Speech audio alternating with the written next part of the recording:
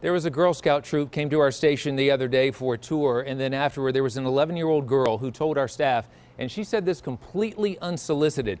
She was talking about Donald Trump's words in campaign commercials, and she said this: "When I hear those words and look in the mirror, they make me feel bad about myself." And again, she said that totally unsolicited. What would you say to that 11-year-old girl?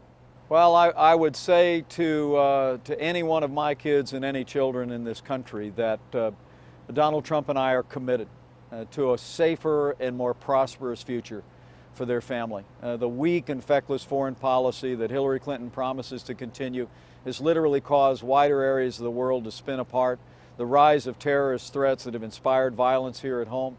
We've seen an erosion of law and order in our streets, and we've seen opportunities and jobs evaporate and even leave Ohio and leave this country. And I would say to any of our kids that if Donald Trump and I have the chance to serve in the White House, that we're going to work every day for a stronger, safer, and more prosperous America.